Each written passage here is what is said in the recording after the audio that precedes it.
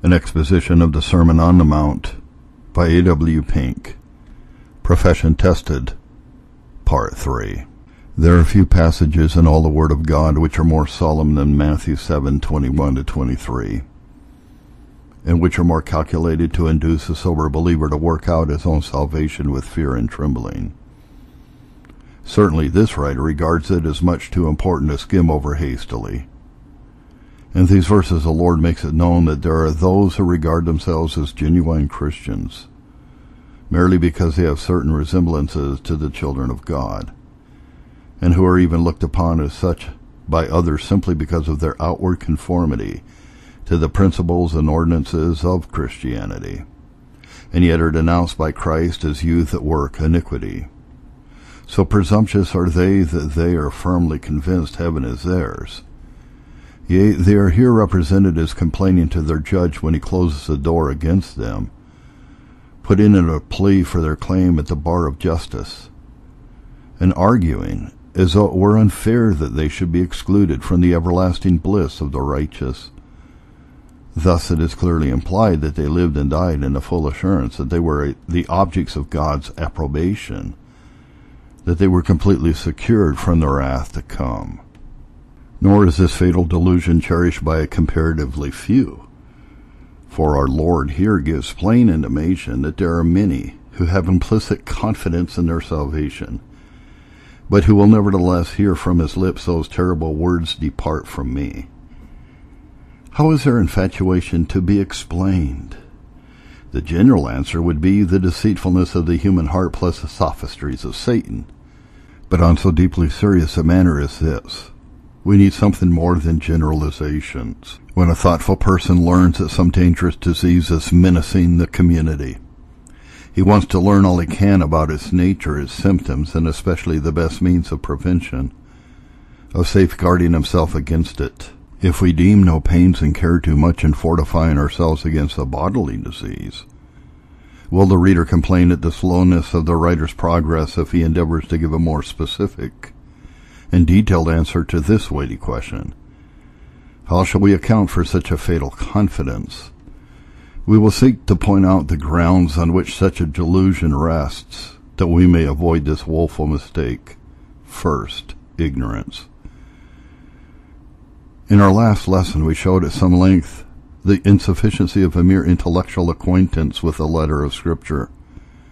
But let it not be concluded from this that a notional knowledge of the truth is of no value because it falls short of a saving one. Still less derive encouragement for slothfulness.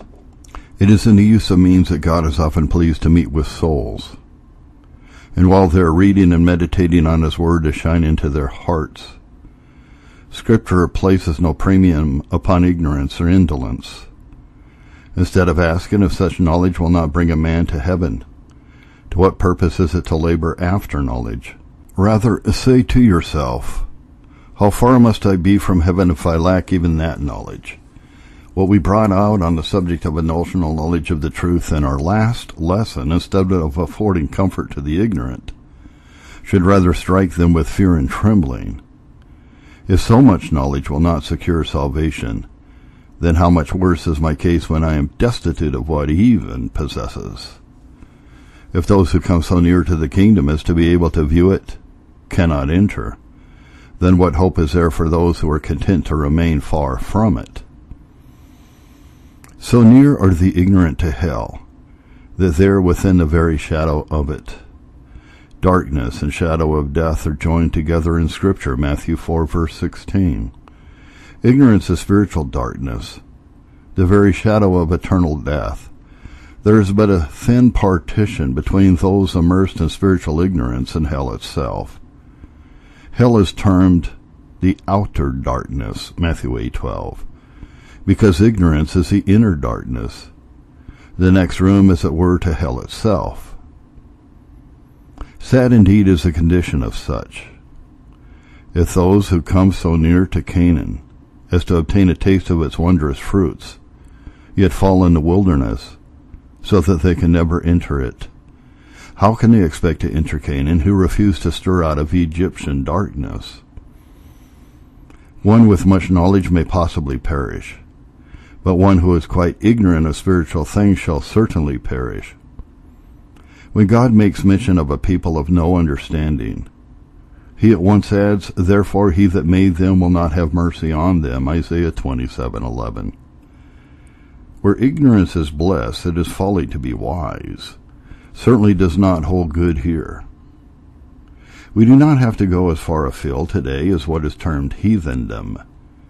There are millions within Christendom, yea, countless thousands of church-goers and members, who don't know what is necessary to bring a soul to heaven. They don't know that regeneration is imperative, that except a man be born again, he cannot see the kingdom of God. That is, a fish cannot live out of water because away from its own element. So man is totally unfit for communion with the Holy One until he be renewed within. They don't know that there must be a new creation, a miracle of grace wrought in the soul to make fallen man a new creature, so that it can be said of him, old things are passed away. Behold, all things are become new, 2 Corinthians 5:17.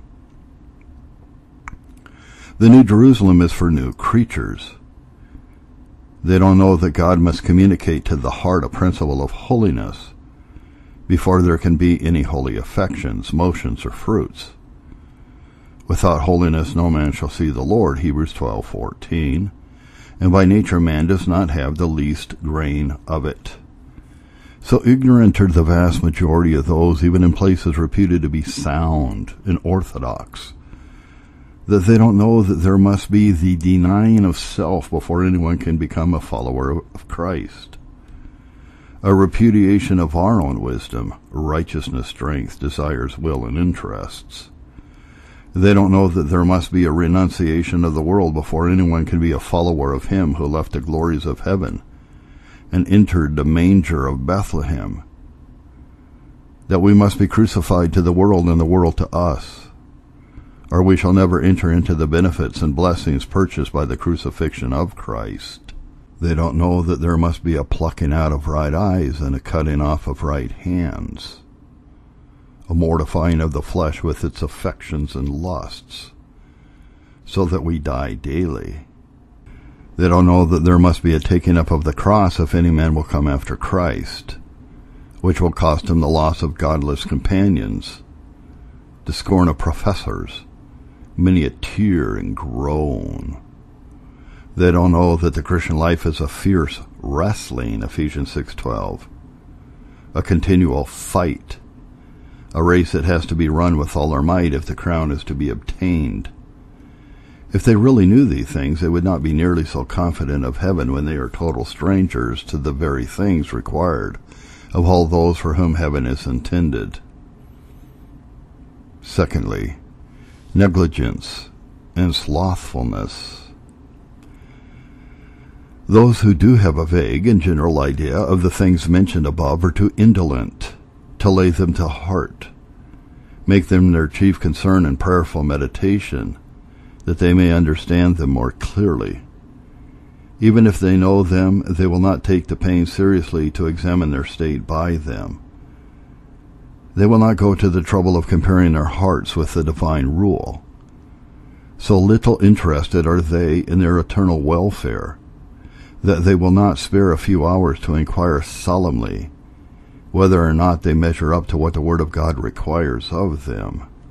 Alas, for the wretched carelessness of the vast majority concerning their souls and everlasting state. They conduct themselves as atheists, acting as though there be no God, no day of reckoning, no lake of fire. They carry themselves as madmen, chasing shadows, playing with dynamite, sporting on the edge of the pit.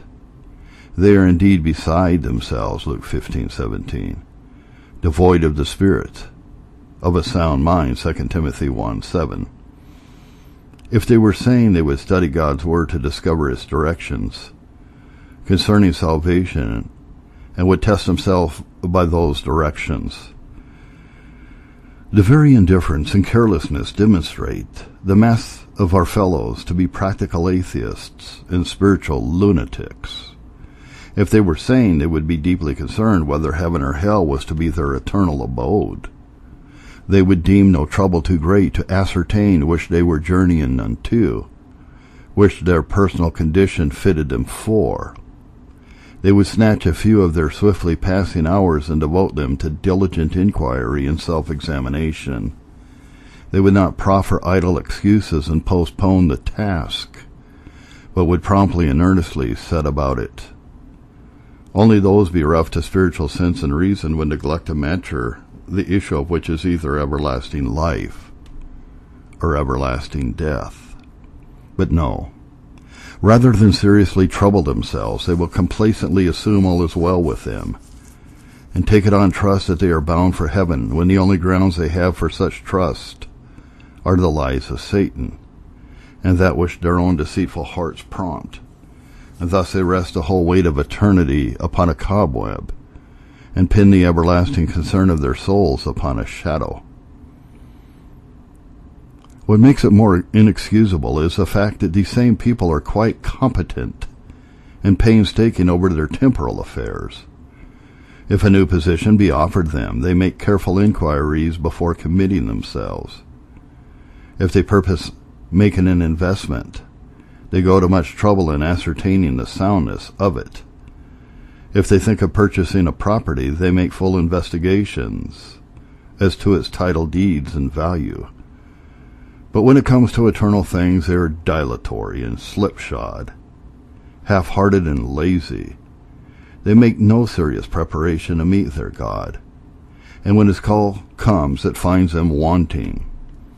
They are sluggards, and therefore the sluggard's portion and doom will be theirs.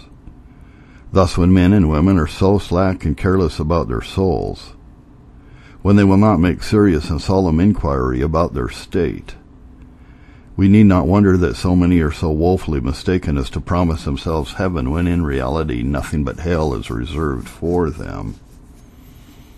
Number 3, misapprehensions of God.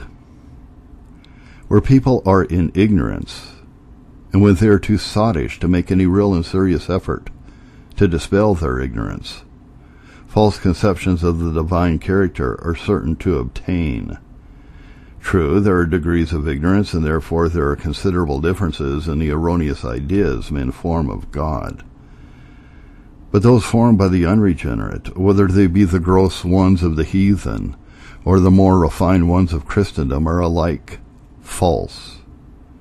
Viewing God through the blurred lens of depraved hearts and minds, they fashion him as one suited to their corrupt inclinations.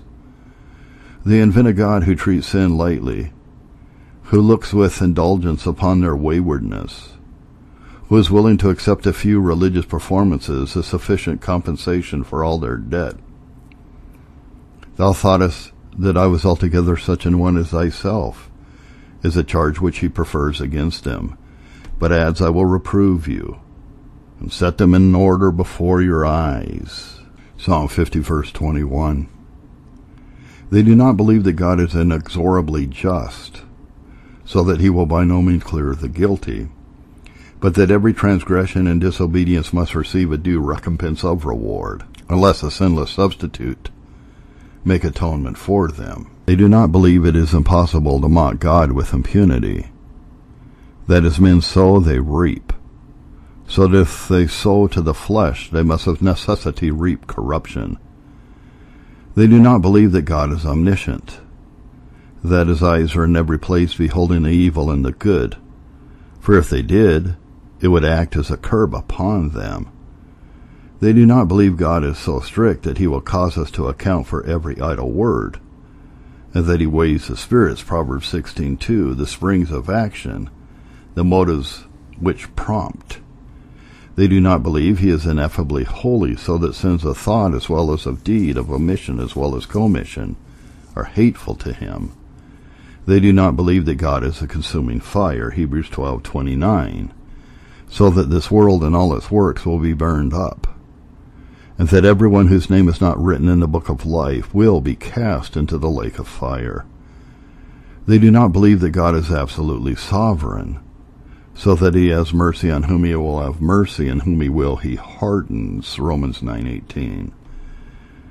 Even where there is sufficient light and conviction is to reveal to sinners that they come short of the divine rule, and where they perceive that what the Word insists is necessary to salvation is not found in them, instead of abandoning their false hopes, they persuade themselves that God is more merciful than the Scriptures represent him to be.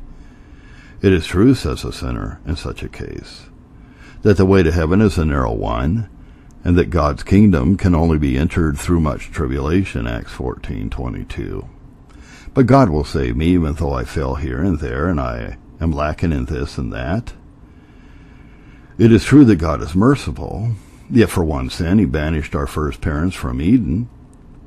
It is true that God is merciful, but for one sin his curse descended upon Ham and his posterity. It is true that God is merciful, but for one sin Lot's wife was turned into a pillar of salt. Achan and his family were stoned to death. Gehazi was smitten with leprosy. Ananias and Sapphira became corpses. God is merciful, yet he sent a flood upon the world of the ungodly, rained fire and brimstone upon the cities of the plain, sent his angel and slew all the firstborn of Egypt, and destroyed Pharaoh and his hosts at the Red Sea. Though they allow themselves in this sin and that, though they are thoroughly self-willed and self-pleasing, they tell themselves that God is lenient. Though they ignore God's righteous claims upon them and make no effort to meet his holy requirements, they comfort themselves with the thought that he is gracious. They refuse to allow that he is as strict and rigid as he is faithful, and as his faithful servants declare him to be. They petulantly ask, even though I be not so precise and puritanical as some are, shall I not be saved even as they? Though I don't come up to their standard, yet God is very pitiful and knows how weak we are, and therefore he will lower the standard for me, so that I may be saved as well as the best of them. Poor deluded souls! If that be all their hope, their case is indeed hopeless. God will be so merciful as to contradict himself and go contrary to his word? Must he show them so much mercy as to despise his own truth and make himself a liar? What cause have they to tremble who have nothing to bear up their hopes of heaven but downright blasphemy? Number 4, self-love and self-esteem. This is as prolific and powerful a cause of self-deception as any of those mentioned above. Sinners compare themselves with their fellows and award themselves the first prize every time. He who is immoral regards himself as better than those who grind the poor and rob the widow. He who is a liar and a thief prides himself that he is no murderer. He who is outwardly religious deems himself vastly superior to the openly profane. Each one discovers some cause or other to say with the self-righteous Pharisee, I thank God that I am not as this publican. This is because they measure themselves by a wrong standard. Even a soiled handkerchief looks comparatively clean if it be placed on a miry road, but were it laid on newly fallen snow, its uncleanness would soon be evident. So it is with those who are blind to their deplorable condition. But men are possessed with such a high estimate of themselves, and entertain such a good opinion of their soul's condition, that even if they can be induced to measure themselves by the rule of God's word, and examine their state, they come to the work prepossessed, prejudiced in their own favor. Self-love will not allow them to deal impartially with their souls. When they read of some condemnatory passage of Scripture, they refuse to appropriate it. When they hear a particularly solemn and searching sermon, they don't take it home to themselves but apply it to some of their fellow men. If they are awakened in some measure to the awfulness of sinning against God, and alarmed at the fearful punishment reserved for such, this mood is only fitful and fleeting, for they quickly reassure themselves that no such guilt rests upon them. Sudden death may strike down some of their companions, but self-delusion blinds them to their own peril. A manifest judgment from God may fall upon their community, but they persuade themselves that they are in no danger of the wrath to come. The fact is that there are very few indeed who abandon all hope, give way to utter despair, and conclude they will experience the everlasting burnings, and yet there is only a very little company who will escape them. The multitudes continue defying God, sinning with a high hand, and go on walking along the road which leads to the pit. And yet by one means or another each persuades himself he shall not enter there. For he flatters himself in his own eyes, until his iniquity be found to be hateful. Psalm 36, verse 2. Yes, the sinner flatters himself in his own eyes. If he did not, he would be in terrible distress and anguish. He would not go on so cheerfully and gaily if he really believed himself in danger of hell, but he has too good an estimate of himself for that. He does not think he has ever done anything worthy of such a doom. He is sure he is not bad enough for such a place. Men flatter themselves that they do not live in vice, but are decent citizens and good neighbors. They can see no reason why God should be angry with them. They do not take his name in vain or scoff at religion. Yea, they flatter themselves that they have done much to commend themselves to him and obtain his approbation. They read their Bibles occasionally and say their prayers. They attend church and contribute to its upkeep. They send their children to the Sabbath school. They resolve that later on they will be even better, out and out for Christ. But meanwhile they want to enjoy the world a little longer, trust in themselves that they are righteous, and are comparatively clean in their own sight. And yet they are not washed from their filthiness. Proverbs 30, verse 12. There are others, many such, who flatter themselves that they are genuine Christians. They persuade themselves that they have repented of their past, believe the gospel, and that their sins are forgiven. Consequently, when they hear or read anything solemn, it makes no impression upon them. Self-love and self-esteem blind them to their true condition. They are Laodiceans who say, I am rich, spiritually, and increase with goods, have made considerable progress and grown in grace, and in need of nothing. But as the Lord declares, and knows not, that thou art wretched and miserable and poor and blind and naked. Revelation 3:17. And nothing shakes them out of their self-complacency. They continue flattering themselves until their iniquity be found to be hateful, until they are disillusioned in hell. As a blind man cannot judge of colors, so prejudiced in their own favor are the self-righteous, that it is impossible for them to judge of the complexion of their souls, whether the image of God or the image of the devil be stamped upon it.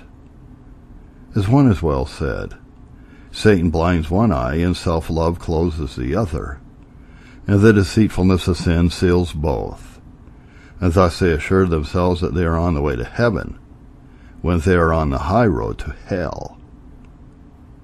Doubtless a number of such will read this very article and be quite unsearched by it, sure that it pertains not to their case. A closing word to Christian readers.